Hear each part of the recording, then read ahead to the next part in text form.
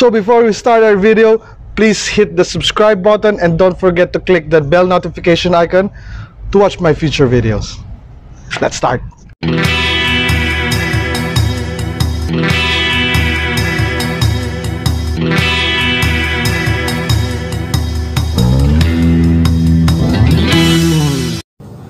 What's up y'all? Welcome back to my channel.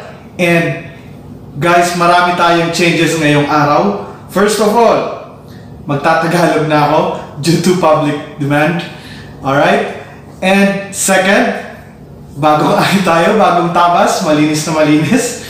Dahil third, winter na ngayon. Kita nyo naman, naka-jacket, naka-sweatshirt na ako.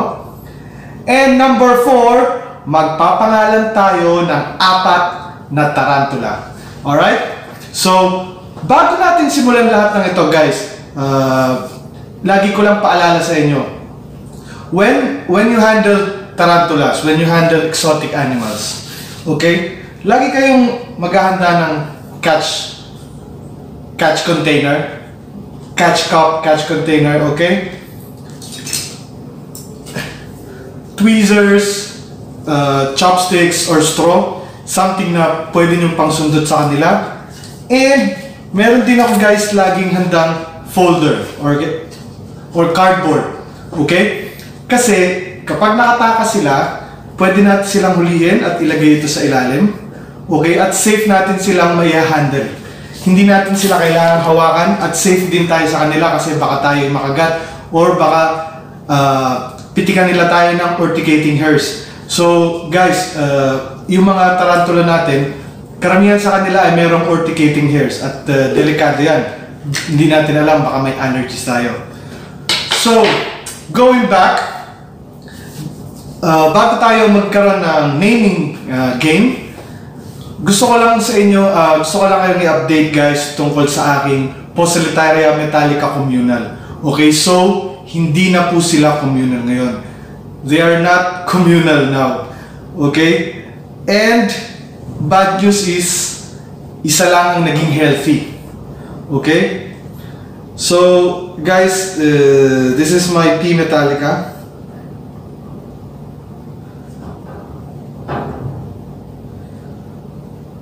Ayan na lang siya. Mag-isa na lang siya dyan. At hindi na siya, wala na siyang friends. Hindi na siya naka-communal setup. Kasi yung tatlo ay nanghina. Sa hindi ko maintindihang rason, sila ay nanghina. Quinarantin ko muna sila. Hindi ko alam kung anong nangyari. Mahina sila, almost death curl na. So, quinarantin ko muna sa pero gumagalaw pa sila. Quinarantin ko muna sila, hiwa-hiwalay. And I will give you guys an update on the future videos. So, okay, tapos na tayo sa ating bad news. Tabi na natin siya. So mga kahabi, eto na nga ang inaantay nating araw. We have to name our tarantulas. And magsa-start tayo with Neo Holotelli and Seagold, okay? So, eto guys ay isang dwarf tarantula. Guys, so this is a dwarf tarantula. Try natin siyang i-poke kung lalabas siya para makita nyo kung gaano siya kaganda. And you will give her a name. Okay, ayun na siya.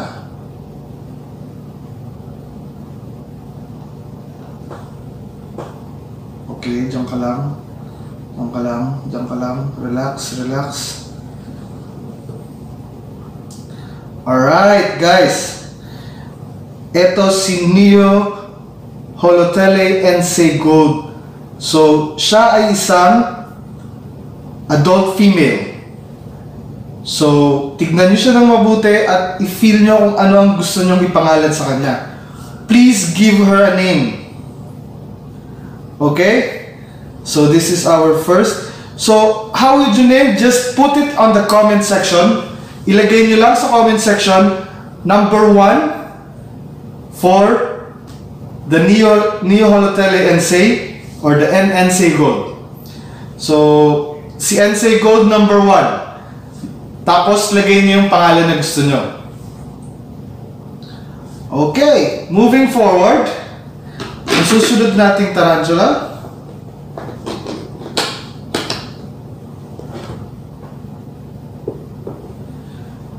ay ang kanyang pinsan. Ang kanyang pinsan. This is the Neolatele NC regular. Okay. So, buksan natin ang kanyang enclosure. Napakahirap gawin.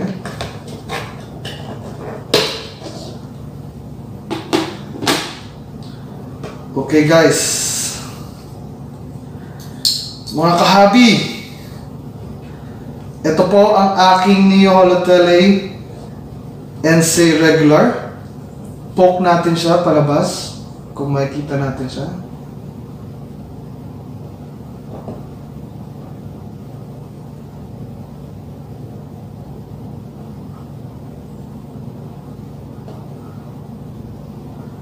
Okay, gusto ko makita niyo yung patterns niya guys.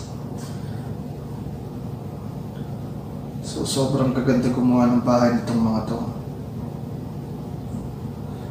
Okay, chill.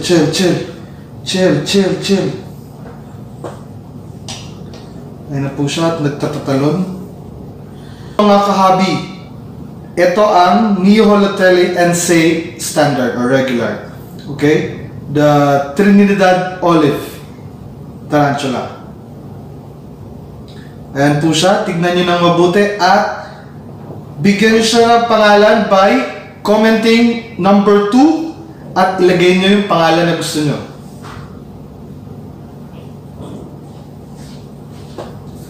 Alright.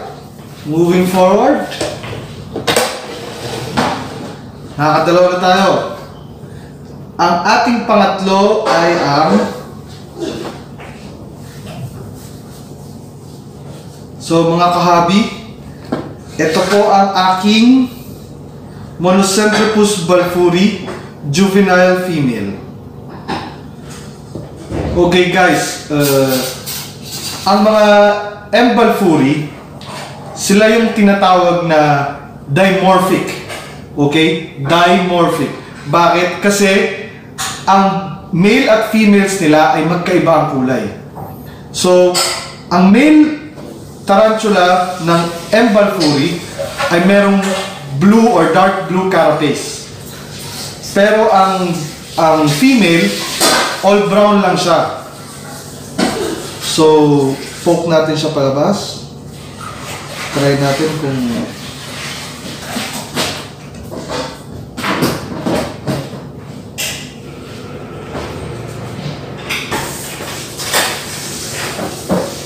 alright. Ito na siya mga kangapi. Yan ang sinasabi ko sa inyo. Ang female ay merong all brown carapace at brown abdomen. Pero ang male kasi, oy! Huwag kang tatalon. Balik. Alright. So guys, huwag na natin patagalin. Bigyan niya na ng pangalan. Ito ang ating female M. balfouri. Okay, put number 3 and the name of the M. balfouri.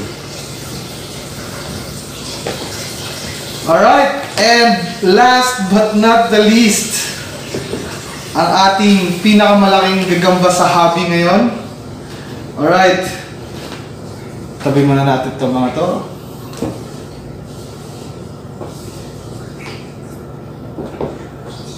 Okay mga kahabi, I now present to you Mayacanthus curia geniculata. Alright, adult female. So, around 5 to 6 inch ang leg span nito. Ang mga Acanthus curia geniculata ay tinatawag din na Brazilian white-knee tarantula. So, ayan, ang ganda-ganda niyan. At galit na naman siya. Hoy! So, guys, sa sobrang defensive nitong aking A. geniculata, nakalbo na yung kanyang abdomen. kaka-kiss-kiss niya ng urticating hairs. So, guys, tignan nyo na siya ng mabuti at bigyan nyo siya ng pangalan.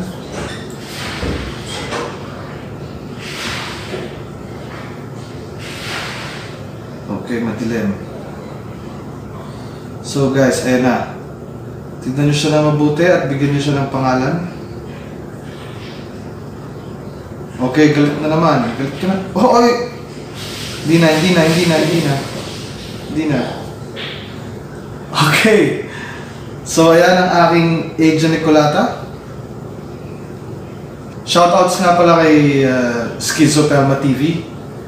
Siyang nag-recommend sa lahat na magkaroon ng Agent Nicolata. So, bigyan natin siya ng pangalan, guys. Oy!